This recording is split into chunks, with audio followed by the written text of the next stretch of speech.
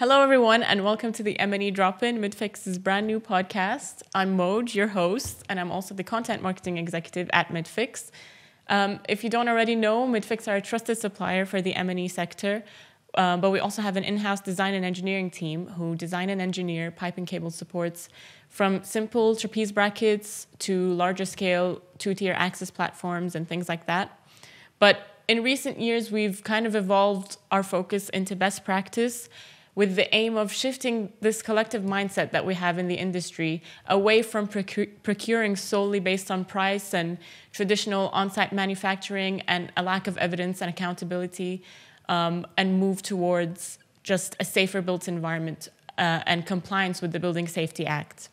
So how and why did we create this podcast? Well, obviously our main demographic are M&E contractors and Tier 1 contractors, but in recent years, there's been a lot of changes in the industry that maybe a lot of them aren't aware of, or they aren't aware of how to start implementing these changes within their projects. So we felt it was high time that there was an easily accessible hub of information like this, because as of now, there doesn't seem to be many forums where you can have an open dialogue and discuss these issues and changes. And it all might seem overwhelming considering how many changes are happening all at the same time. So yes, we wanted to start something where we can have an open dialogue and hopefully help our customers and bring people who have expertise on these subjects to share their knowledge. So yes, stay tuned. We'll be bringing a lot of different guests, hopefully, and we hope you enjoy and find it helpful. Today we have Hanna Clarke from the Construction Products Association. She's the Digital and Policy Manager. So thank you so much for joining us today. It's really good to have you. Lovely to be here. How are you? Having a magical day. That's great. So for those watching who might not have heard about the Construction Products Association, why not tell us a bit about that and what that entails, what you guys do over there? The Construction Products Association, we represent over 85% of the product manufacturers and suppliers in the UK. And actually, over 75% of all the construction products used in the UK are made right here in the UK. So we represent such a vital part of the UK economy. And essentially what we do at CPA is bring together all of that knowledge, all of that experience and through consensus. And we feed the information up to government and government information back down to our industries. Together, we collectively work on various different initiatives and projects that cover anything from building safety to sustainability to technical and regulatory things. And we have an enormously successful economics team that do projections for the construction sector. So we cover quite a few bases within the CPA. And if I'm correct, you recently released a white paper called the Built Environment Construction Product Competence Proposed Standard. Yes, it's not a catchy title. I'm going to for anybody who's watching a video, I'll raise it here. Here it is. It's the Built Environment Proposed Construction Product Competence Standard. It's a white paper on a proposed standard for construction product competence. And you are the lead author of this proposed standard. Lead author, but very much the consensus work of a working group called Working Group 12 and many, many other contributors right across the built environment. Amazing. Okay. Can you tell us a bit more about, first of all, what this proposed standard entails and why was there an urgent need for it? And also, Working Group 12, explain what that is, please. Quite a lot of questions in that one. Okay, let's start off. Why is there a need? Now, fundamentally, of course, the construction sector needs to change how it looks at competence. Historically, we are not very good at systemically recognizing what competence looks like. And we're not necessarily always very good at also demonstrating it.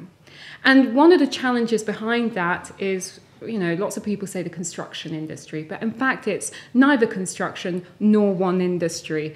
It's many different industries right across the built environment, and we make a huge sector. And I don't know about you, but sometimes it's hard for me to know what's going on in my company of 12, let alone another company in my sector, in my industry. Yeah. And even then, like, what about industries which are up and down the supply chain? It's very challenging. So we've all got different reference points. We've all got slightly different languages, essentially. So it's really difficult for us to be able to pinpoint what competence looks like from one area to the next. And yet we're all joined up in creating buildings and built environments. So it's really challenging for us to see where those gaps and spaces are. So number one, we have to really be able to recognize how to build competence as a joined up industry and sector. But also from a motivational perspective, why this is necessary really here and now, particularly for companies that are working in England. We have the Building Safety Act. Mm-hmm. And the Building Safety Act achieved royal assent last year. And lots of people think that this is just about buildings in scope. So by that I mean buildings which are over 18 meters, residential. But in fact, the Building Safety Act is way, way broader than that. It does have some requirements specific to that, but it's also bringing in, well, apart from anything, two bodies of oversight, the new Building Safety Regulator and a new regulator for construction products. And the new Building Safety Regulator has oversight of competence for everybody who's working on buildings. So that's from your largest PFI, airports, hospitals, right down to just that conservatory add-on that you're popping on. So, you know, it's quite the spectrum. So the Building Safety Act is now going to be requiring a duty of competence on the entire supply chain. Now, that duty is placed on the duty holders first and foremost. So that would be the clients, principal designers, principal contractors, contractors and designers, and accountable persons for buildings and occupation. Now, they have a requirement to demonstrate the competence of their workforce. So that's to ensure that all the individuals within their workforce, essentially their entire supply chain, that you can identify that they're working within their competence. But importantly, you must also be able to identify and demonstrate that they're not working outside of their ceiling of competence.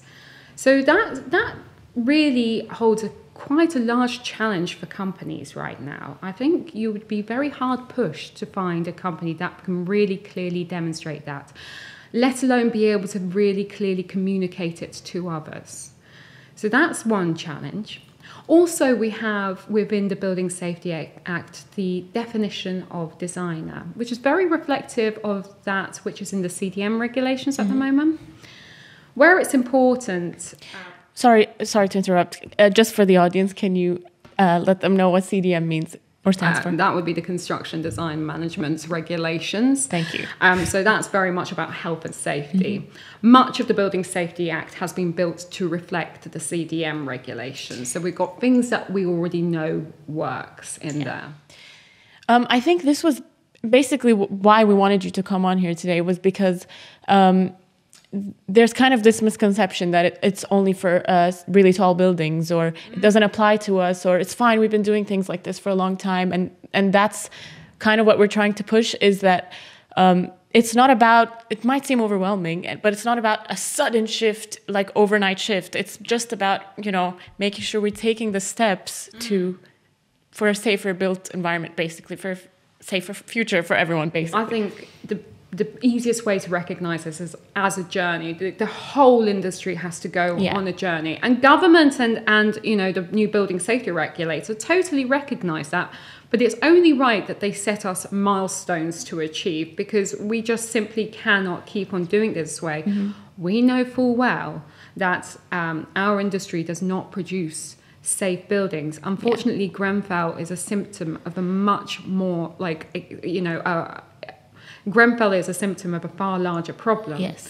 So, but given that there is a journey to be taken here, I think you'll find that when the powers come into action, so for competence, that would be April next year, you will find if the regulator has a look at a company, that they're much more willing to be forgiving of a company that is clearly taking itself on the journey, recognizing its holes, than one which is doing nothing and putting its head in the sand. So although I can't speak for the regulator, I think this is where everybody has to go. What are the steps that we can take to make sure that we're clearly identifying the gaps in our demonstration of competence, which is why the industry has been coming together in lots of different ways to try and give companies tools, essentially, to be able to do that analysis, to be able to do that work, and bring the individuals within their companies up to the appropriate levels to be able to carry out their tasks. Mm-hmm. For those who might not have heard about the building safety regulator, can you just explain why this is a concern for Tier 1 contractors and M&E contractors and just anyone in the industry? What exactly the building safety regulator will be doing? The building safety regulator has several different responsibilities. So as I said before, yes, the Building Safety Act isn't just for buildings in scope, but there is a lot that the building safety regulator will be doing for those buildings in scope. So they will be taking over the building control duties for gateways 2 and 3, whereas gateway 1 will stay with local building control bodies in local governments.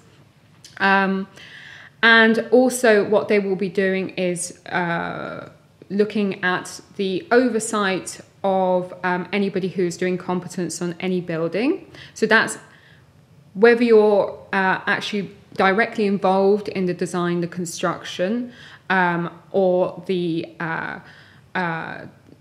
building when it's in occupation, or if you're any of those supporting industries that feed into that work. So practically everyone.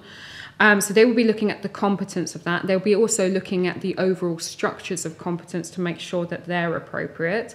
And they will also be looking into the quality of buildings. So that they've got quite a lot of different chess pieces that they're moving. Things that we should know about the building safety regulator, though, that we can already identify. They sit under the Health and Safety Executive, and that gives us some good clues. The Health and Safety Executive historically does not look over your shoulder every 5 seconds. But they are pretty good going into companies and pulling threads. Once they find something to unravel, they do tend to crawl all over organizations like ants. So, they will find any areas that you haven't appropriately dealt with. And they do have a history of prosecuting to the fullest of the law. Now, this is important because previously, these when somebody was prosecuted, which would be very challenging to get somebody prosecuted when a building wasn't performing correctly, it would be a slap on the wrist. Now we're looking at unlimited fines and potential prison time. So there's a far greater scope for something to be meaningful when things are incorrectly done. But also the Health and Safety Executive, they do a lot of work to support the industry. So we can expect to see an awful lot of guidance. There will also be the Industry Competence Committee that is going to be set up. I mean, it's already there in interim form. We will see the Industry Competence Committee actually coming into play later this year in October. And that will be bringing together communities both from our built environment industry and other industries that we can learn from to be able to advise on policy directions and guidance. So you mentioned earlier that within the Building Safety Act, it defines designer, what exactly a designer is. Can you tell us what that is? Yeah, I mean, I won't give you the full definition of a designer. It's quite lengthy. What I think is really interesting and why it's important to this particular subject of construction product competence is that it extends to anybody making a choice about construction products. Now, that means that if you're making a decision about construction products, you therefore become the designer. You therefore have design responsibility and design liability. This is very crucial in the picture of what we're doing. Because, it may well be that anyone within that whole supply chain might be making a decision. It could be a procurer, Specifier. Well, a specifier. One would hope a specifier is a bit more clued up on this. But it could be somebody who is a merchant or somebody who's selling. You know, it could be any of these various different actors who make a potentially small, innocuous change or suggestion, not knowing the full consequences of what that impact might look like, because construction products very much work as part of systems. And, you know, when you change one, there are any number of interdependencies that could have a knock-on effect for the better or for the worse.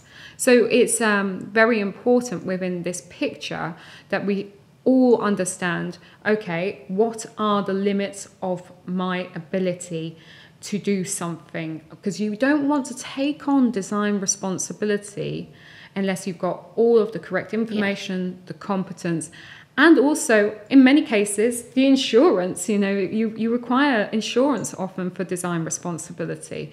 Companies will need to be far more careful to make sure that they're not taking on a liability that they don't have the appropriate resources in place to cater to. So what you're saying is basically anyone who makes any kind of decision when it comes to a construction product will, according to this proposed standard, need to have a certain level of competence. But what exactly, because I mean, we were using the word competence a lot, but what exactly does that mean? I mean, that's a great question. Competence, as defined in the regulations, is skills, knowledge, experience, and behavior. And it has to be a combination of all four of those things. Okay. So within our industry, we're kind of used to defining skills and knowledge a bit better than when it comes to experience. That's a little bit more challenging to define. With behavior, we are not used to quantifying that one at all. So it really gives us a challenge to be able to combine all those things. Within the Building Safety Act, behavior is very specifically identified, and it is that part in it where it says that you must be able to demonstrate not only that you're working within your competence, within your abilities, but also you must demonstrate that you are not working with outside of that competence, and that companies must demonstrate that of the individuals under their employers. That is a really key behavior that I think is going to change a lot of things. Yeah, and I feel like you might find, well, I don't know, correct me if I'm wrong, but I imagine that a lot of people, this might seem daunting that they need to have this evidence that they are competent. And but then again, it's been a long time coming, you know? And not only has the standard been in the making for 4 years, but just in general, things have been a certain way in the industry for a long time. And it just makes sense that maybe those things are outdated now, you know? But I imagine that a lot of people do actually can prove that they're competent. They just haven't actually thought to do that, if you know what I mean. Like, all you have to do now is just have the proof rather than just say and know that you're competent. I mean, it's a challenge. I think is that there are lots of, and let's not say that we have a completely unskilled industry. It's not the case. Yeah. And there's lots of places where people are competent to do their task. But what are the limits of that competence? And what is the upkeep of that competence? You know, I have a very good colleague who is a chartered architect. They have personally handed back in their charter recently because they haven't practiced for 9 years. Now, it wasn't required that he hand that in. He could set up an architecture practice tomorrow, but he felt that he no longer had that appropriate competence to keep up that. So there's spaces where you can start asking questions, and you know, if you pull the thread a little bit, it all falls down very, very fast. So I'm not saying that we're not skilled and competent in many places. What I'm saying is that it's hard for us to recognize what that extends to. Because, you know, for me, I actually don't know what a chartered architect can and cannot do, because I'm in a completely different industry. So how do we communicate that across across the various expanses. And then just for an engineer, I wouldn't be able to tell you what are they competent to do, what are they not. So one of the things we're trying to do with this proposed construction product competence standard is give us some similar pivots to be able to everybody can hook onto at the same space. Before we get into specifics about the standard, can you tell us about the competence steering group and how that formed the working group 12? Yeah, so the competence steering groups was formed back in May 2018 following the publish of the Dame Judith Hackett report, which if nobody's read the Dame Judith Hackett report on... they must be living under a rock. Well, I would hope so. I mean, it was such an integral report for this industry and really, really looked at the fundamental systemic issues right across the piece. And I kind of think it's a bit of a back pocket piece. Even today, even though we've been moving forward with that, it's one of my favourite reports ever. But it's kind of the pioneer of all the other things. It really is. It really is.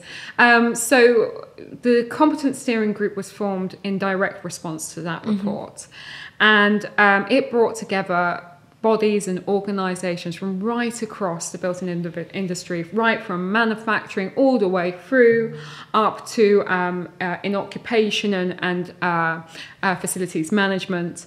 So it represents an extraordinary coming together of the industries in the built environment sector. At the time, I dare say it was the largest coming together. And the intent with that was to look at what are the routes we need to take to raise the bar on competence through the entire industry. So we've been working together for quite a long time. And it is very much an iterative process, don't get me wrong. We didn't immediately go, we now all understand each other. That didn't happen. We all had the ambition to work with each other, but it took quite a long time for us to start learning the directions from each one. And we're still working on that progress. But there are, underneath the competence steering group, 12 working groups that have been set up, plus one, which was called Working Group Zero. Working Group Zero initially set out an overarching structure for competence, and those recommendations were made in one of our first reports called Raising the Bar. And those recommendations were all taken on by government and the British Standards Institute, and many of them to come to fruition. So we have a competence committee within the HSE, which has got industry inputting into it and residents putting into it. That structure has all been there. And we also have on the other side a suite of standards being put together in BSI for competence. And currently there are 4 standards that sit in that suite. So that's the 8670 suite. So if I just quickly go over those standards, we've got BSI Flex version 3 8670, which is looking at the core criteria that any competence framework or piece of training or qualification right of the industry, right across the industry should be looking at. And that's essentially a glorified checklist. And it also looks into essentially a code of ethics as well. What are the behaviours that individuals should demonstrate? So that's 8670. And then underneath those is 8671, 2 and 3. And that is a PAS for the principal designer, the principal contractor, and those who are dealing with building management for buildings in occupation. So those 3 set out the competence requirements for anyone who's fulfilling those roles or any organisation that is taking on those roles. So that's what standards have been set up. So this is all kind of work that has come out of the competence steering group in collaboration with as many people as we can bring on board or who have interest into this area as well. So there's that work, and then we have the work of the working groups. So I won't go through all of the working groups, but for example, working group 1 is engineers, working group 2 is installers, and as you can see, it's setting up a narrative of each working group looking at a particular occupational profession. And then you get down the line and you get to working group 12. And we're a bit of an oddball working group because, as I've already said many times during this conversation, we're dealing with construction product competence, which just impacts everyone. Yes. So we're doing a piece of work, and with that work being now put out, and we published this white paper last year, now the other working groups are slowly taking the work that we've done and starting to move it into all of the work that they're doing as well. I think this is a really interesting part of this story is before we wrote down our competence proposals, it was much harder for us to look into integrating them. So we've still got quite the journey. We're doing this thing where we're putting out these competence frameworks, which is going to bring us up onto the first step, and we'll slowly move industry in that way. And then we've got another journey which we have to go on, which is starting to take all of those and join them up together and make them closer and closer to something that everybody can, interact with. So it's been quite the journey with the competence steering group. And we are currently looking to formalise, because right now we're just a whole bunch of volunteers from parts of the industry that wants to work together and improve the industry. But we're looking to have a much more formal relationship with the building safety regulator and the industry competence committee. That hasn't been set in stone, but I think we're in discussions. Okay, so it's clear that it's very much a collaborative effort between all of these groups. How closely have the BSR been working with the working groups? Well, I mean, initially, back when it was set up, the BSR didn't have that position. The HSE was doing its role as the regulator it already is. But from the very first day, we had very strong input from particularly, as it was back then, MHCLG. It's now DLUC. And please do not ask me to spell out those acronyms. DLUC is now, I think, the Department for Levelling Up Housing and Communities. MHCLG was Ministry of Housing. So you get my drift. Yes, I get They keep on changing their name. It's an issue. But anyway, they were the ones who were writing all the policy on it. They post-Grenfell set up quite an enormous department. The department expanded exponentially, and we've always had an extremely strong relationship. And as they were coming up with policies, we were responding to them and informing them, and vice versa. So we've been very, very closely linked. And we've been very closely linked to BSI as well, because, everybody kind of has to be moving in the same direction. The moment the building safety regulator started being put together in shadow form, they started coming into the picture, started having discussions with us.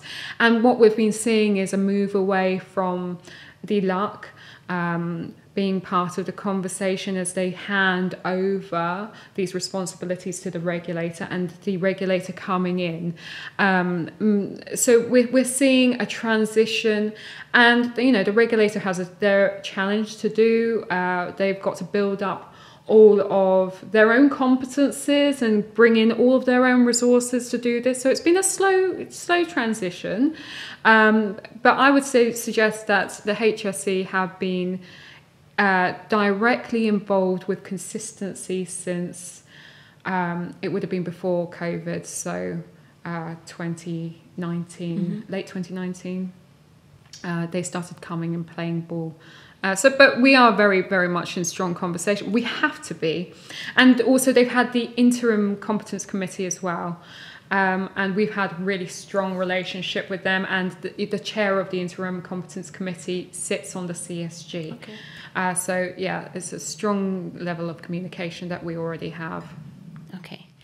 Well, thank you. That was very informative. I think maybe we should get into the standard itself now. So from what I understand, it doesn't actually stipulate specifically to be competent in this. If you have this job role, to be competent, you must do this.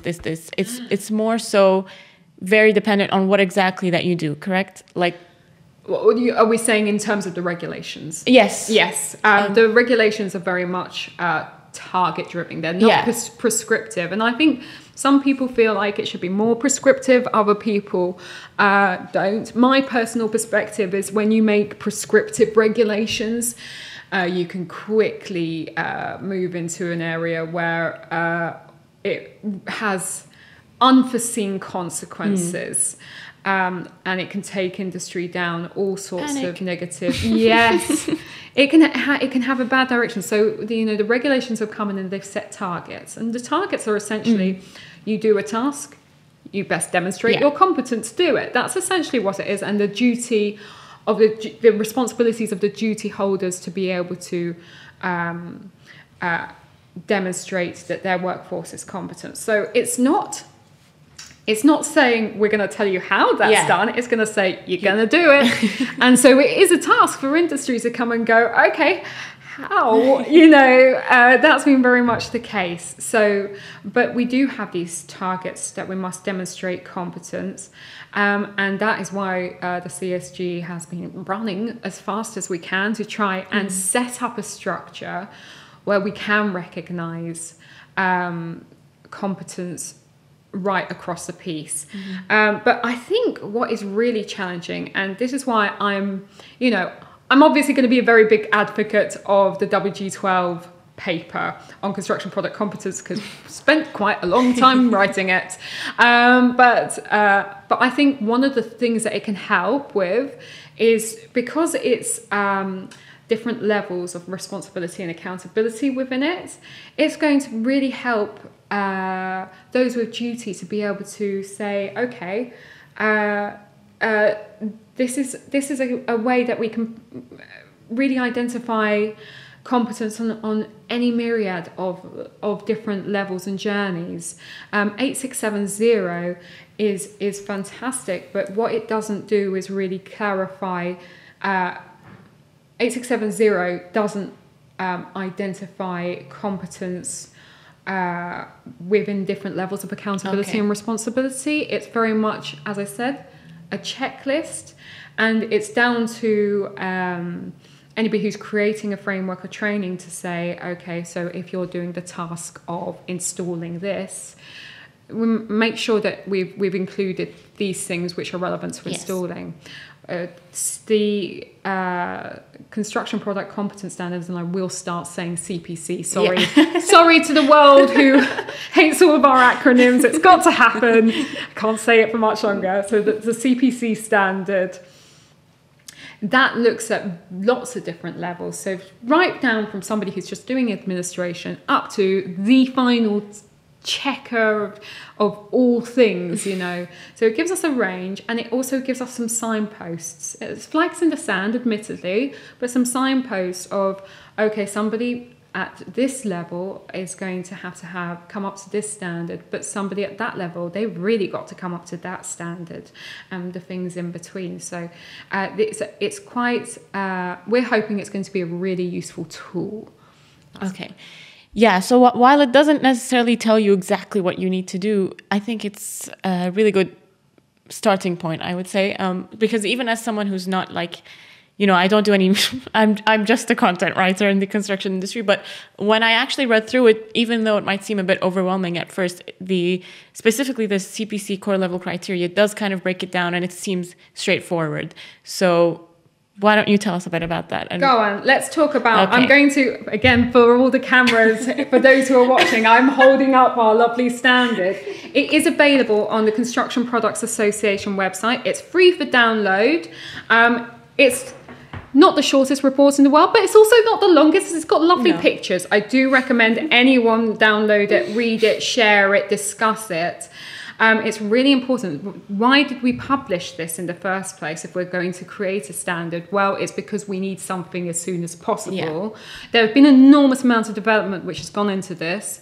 And we also want to give industries the opportunity to test it as well, so that when we go through a standards process, we can really get some good feedback. But what is it? What's it? Let's take it right back down to this. Okay. The CPC standard proposed at this point. What it's looking to do is, as I said, it's a tool to make sure that anybody who is using with, selecting, otherwise working with construction products, designing, you name it, it's a tool to just check that all the training is in place, all that training qualifications, or I don't mind how you put together your training. It's to just double check that the requirements are appropriate to the level of responsibility and accountability. So that's what this is trying to do. And to do that, it has fundamentally 5 levels of competence. As I said, this is down to levels of responsibility and accountability at the very lowest level. And I say lowest level, but you're still 100% competent to do things at that level. That level might be the highest you'll ever need, but that level is really for people who are doing work under supervision or passing on information without interpretation from an authorized source. So for example, you could have somebody who is carrying out work on site and they've got a supervisor, but that would have to be work that is very much given full direction and attention, and attention, or you could pass on information. So that could be in a call center, it could be doing administration tasks, so on and so forth. That is the level where you do still need to know quite a lot of things, but it's still no choices. It's a no choice level. That's a choice, no choice level. And then when you get up a stage, that level would be level D. And this is the point where you start to be, you can't make choices still, no. but you can make proposals, okay. Can you say? So, for example, you'd be able to propose.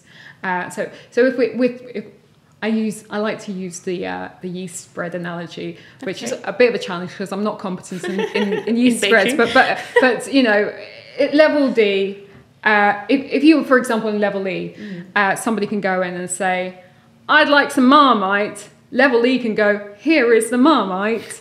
Or somebody might say, "What are the ingredients of Marmite?" And the level E person will be able to go, "I can read it from the back of this label. This is an authorized source." That's what level E can do. Level D, somebody can go in and say, "I would like a yeast spread." Level D can go, "Here is our selection of yeast spreads." We have Bovril, Vegemite. We have all of those things. That's what you're doing at level D. But at no point can level D say, "You want that one." Okay. Because we don't know what kind of sandwich you're making. That's a really good analogy, actually.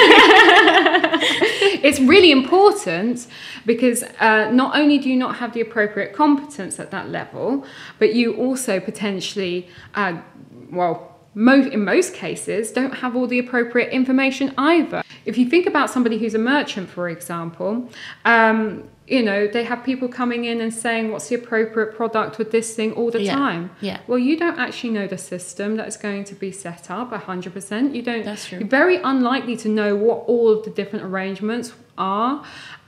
You're being asked actually to make a design decision instantly. Well, similar to how we've had lots of laws change for example, for financial liability, we're coming to a land where design liability is really similar. So you just cannot say you can do this one. You can say, "Here's a range. This is their direct scope of application. This is what the manufacturers say they can do. It is down to you to make a design decision about how you use them." So you've got to make sure you just step back, step away from that one. See, when you put it like that, it seems like such common sense. How can the person making such big decisions, especially when, health and safety is involved, how is it only a now thing? So the consequences for when things go wrong, normally it's going to be something simple when something's not performing as well as it could.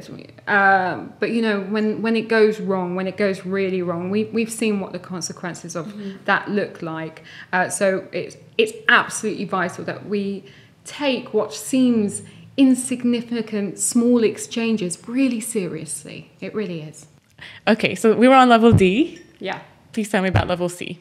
Yeah. Okay. So level C is the point where you can start making choices. But it's still limited. So at level C, as I said before, level D, you can propose products within a direct scope of application. Yep. What I mean by direct scope of application is the manufacturer says the product will do this thing. So it's really clear. They've stated the direct scope of application. In level C, you can design or select products within a direct scope of application. You can do some other things. You can also follow instructions or relay instructions within products with an extended scope of application. But it's level C. This is the biggest step up. You can start making choices with construction products in the direct scope of application. And then, but it's only when you get to level B that you can actually make choices with construction products outside of that scope. So we call that the extended scope of application. And it's really important to have quite a high level of competence to do this. Because once you start using construction products outside of their direct scope of application, you lose the benefit of all of the testing that has happened with the manufacturer, from the manufacturer on that construction product. So that product will have gone through various different testing procedures for it to be able to declare a performance, or at least it should have. If it's this is a separate subject, but I'm just going to put this one in. Maybe it's a conversation for another day. But if they've got code for construction product information verification, tick, tick, then you will really know that that product is definitely doing what it says it can do. So what you really want to do is use a construction product precisely how a manufacturer is saying that. Now, it's not realistic to always use products in those ways, but level C is when you've got the competence to do that. Level B, for you to use a product outside of that scope of application, you need to know, is this the appropriate way to be using that construction product? Is it going to work with all of these other ones? Maybe I need to do some industry-approved calculations. Maybe there's actually more testing that has to be done with the direct combination that I'm looking to put together. That will be very much according to what's the level of risk that goes on. But, you know, the important thing is that once you're starting to step away from the absolute known intended use, you've got to do some extra work, which requires extra competence. Yes. So that's where level B is sitting. And level A is about final approval, accountability for all the information. It's the final tick. It would need to be somebody with the appropriate competence that would be able to do something, for example, like make organizational decisions on design, substitution, for example. They'd be big picture people. We wouldn't expect to see level A people left, right, and centre. It's actually a very high and it's quite a diverse set of competences that are sitting at level A. You can do all of those tasks. If you're appropriate at that level, that's the level you need to be in, and you don't need to extend past that. Level A, we wouldn't expect to see a huge amount of them in a company, let alone across the arena. So, but you do need somebody who has that high level expertise to be able to be doing that final check. And I think this is an interesting place within this proposal, because my question is the person who's doing the last tick on whether that's the right product or not, do they have that appropriate competence to do that when it comes to the construction products? I question whether that's always the case. Yeah. It is worth noting, obviously, that when you're level A, then you're also competent. You basically are also level B, C, D, E, right? And if you're level C, then you're also level C, D, and E. Yes, so they compound. So we would expect somebody at level B to have the competences at C, D, and E. That is appropriate. I think what is also worth saying when it comes to these levels, and I would probably put this a bit earlier, but I've jumped the gun. But anyway, who are these actually specifically directed at? I think it's worth us speaking about the audience. So the all the proposals within this standard are directed at anybody who is manufacturing. So that might be also people who are creating marketing information, people who are giving technical advice, or making other decisions around the construction product being put forward into industry, anybody who is selling construction products, anybody who's procuring construction products, anybody who is designing with or specifying construction products, anybody who is installing them, supervising others, verifying construction products, anybody who would be dealing with handover information or management of information of construction products, anybody who's in the maintenance or decommissioning of construction products. It has that level of application. So when I say it was applicable to everyone, I want it to be really clear, this is the range of application. That was not an exhaustive list. It's that big. Okay, so we know exactly what the levels are now, but what are the actual requirements within them? Yeah, so every single level covers similar topics, as it were. So at the first topic that all of the levels look at is responsibility and accountability. Okay. And it is very much designed to pitch there first.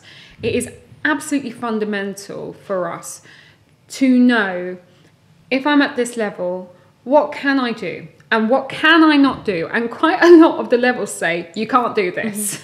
Quite a lot of them at every point says, you can do this much with this competence, but you can't go this much further.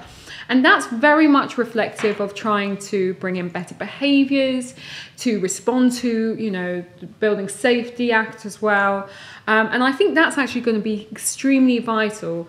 As I said before, it's really important, and we're not so good at recognising, is saying we can do all these things, but it's fundamental to this process that we know precisely what we cannot do. So accountability and responsibility is the first thing at every level. It covers what you can, what you can't do. And then every level goes through various other topics. So I won't go through all of them, but obviously, we're going to be speaking about products in terms of performance and their characteristics. So at every different level, there'll be requirements to do with those. But of course, they will be staged according to the levels. Yes. They will also be looking at standards and regulations. There are requirements about those.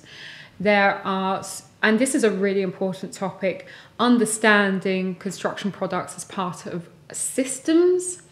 And that also has strong application into product substitution or value engineering. And then there's various other categories, and they range things from installation information, service life and maintenance, which is a particular passion project of mine because my background is in maintenance and I'm always very sad at what gets handed over.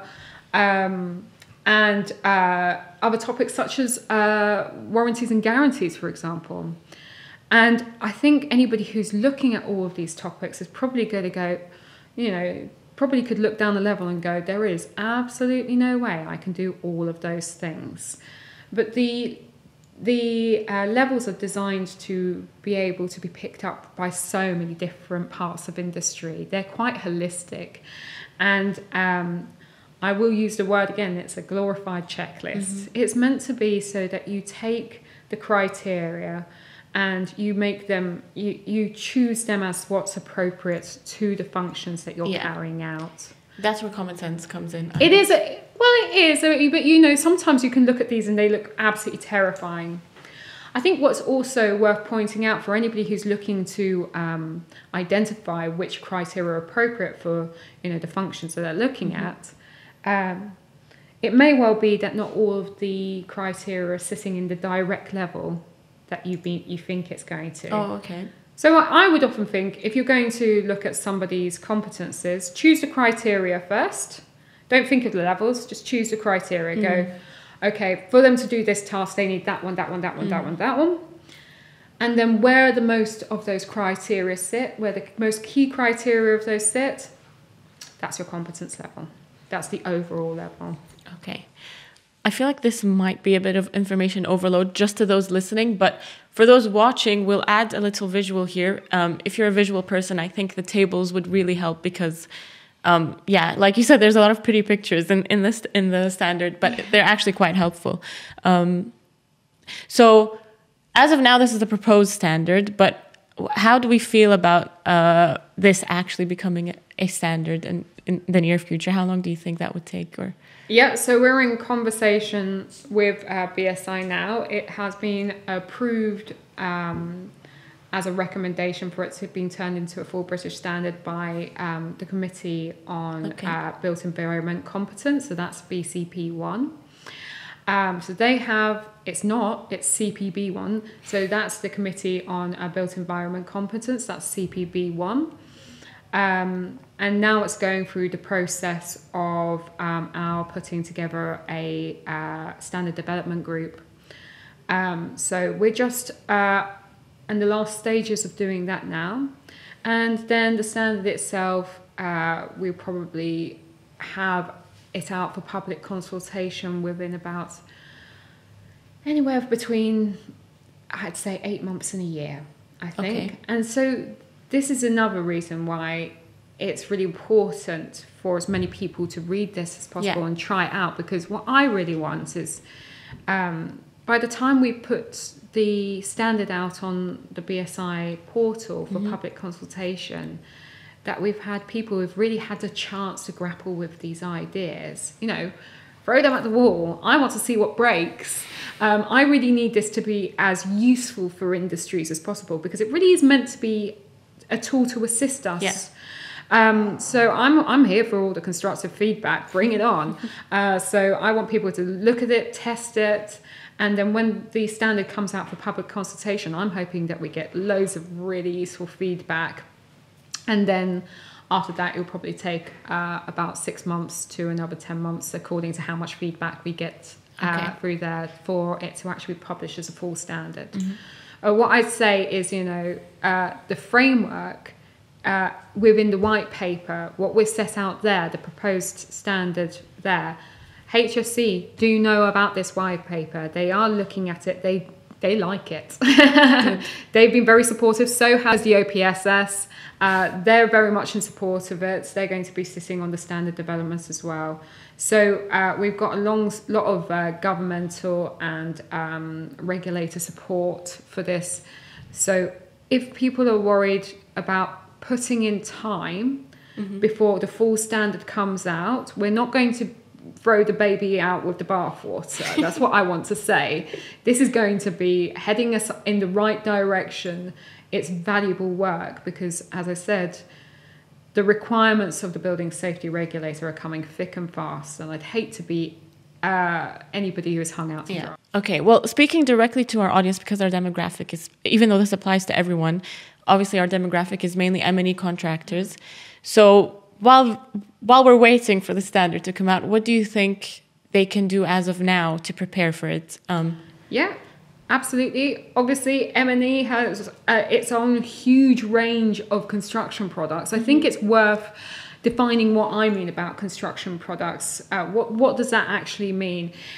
We consider a construction product to be anything that is placed on the market and marketed for the use of within construction. So, which is very broad. Yeah, it is, isn't it? Yeah, it is. It's quite broad. So of course it can be from like this, you know, fairly unrefined materials all the way up to very complicated systems. So obviously M&E is very much within that category, and then you need the competence to do all of that work to put it together, and I think anybody who's worked within that particular space knows how much can go wrong in so many different spaces when you're trying to do that piece of work. So the competences of construction products is 100% applicable to this arena. So what I would suggest is companies have a look at this, read this standard.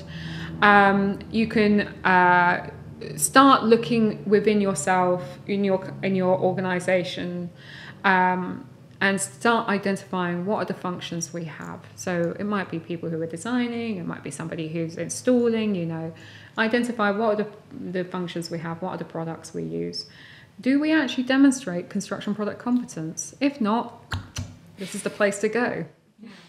And you mentioned that you have a support group for those who might need a bit of guidance, because obviously, you might need it. Yes, and I think it's really important because we're all on the same journey, as it were. So the CPA, we have what we call the CPC support group.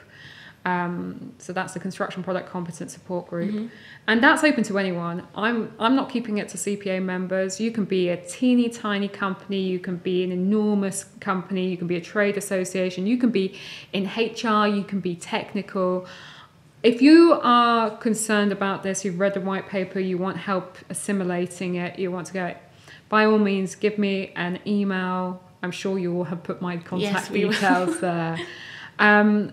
We hold a monthly meeting, and it is open to anyone and everyone, and it's really a space for people to throw topics into the room.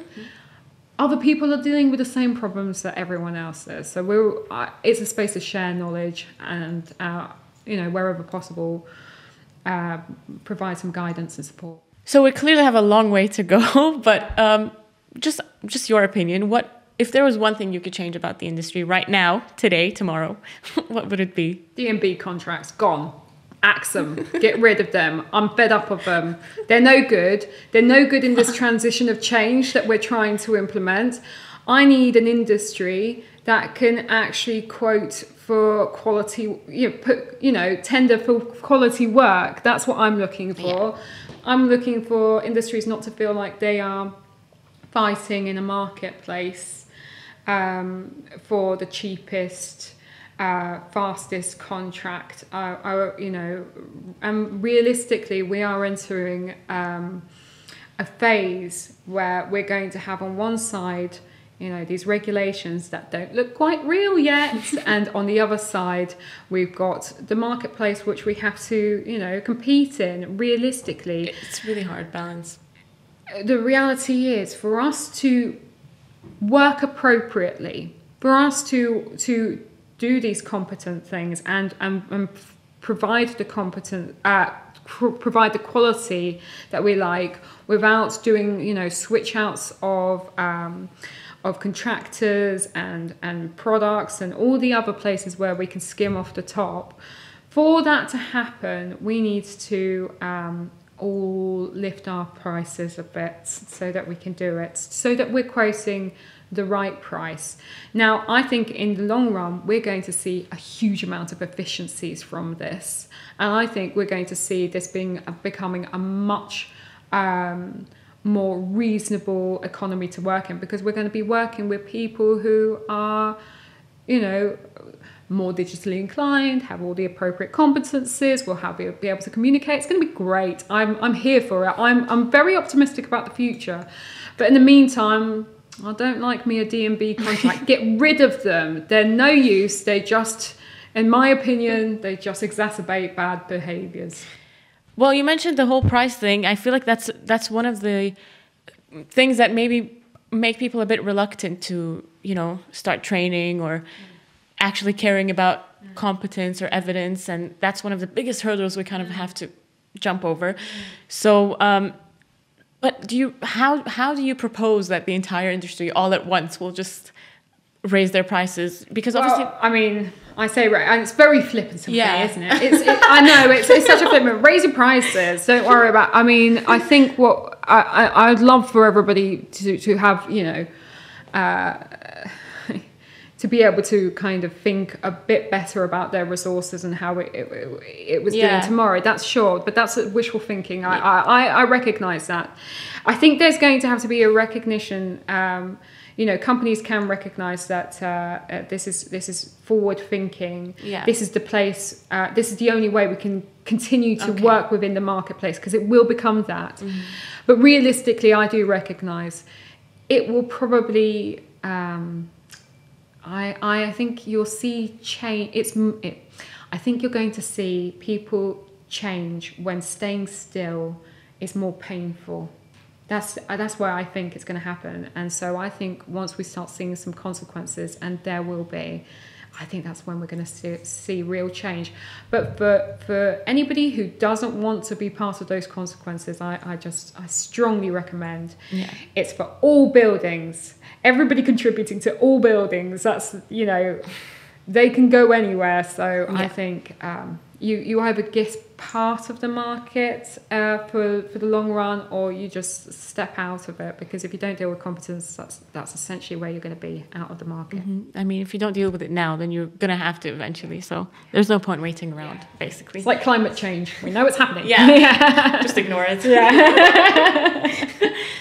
Okay, well, thank you so much, Hannah. This has been such a good session. It's been a pleasure. And also, you're always welcome back, you know, if you want to do an episode on women in construction or whatever. You're welcome anytime. So thank you so much for listening. Feel free to follow our page if you enjoyed this episode. If you enjoyed, check out our last episode as well. And we'll be having a lot more guests coming. And if you have any suggestions on future topics that you'd like us to talk about, also feel free to drop those in the comments. So thank you so much. And thank you, Hannah. Bye. You're welcome.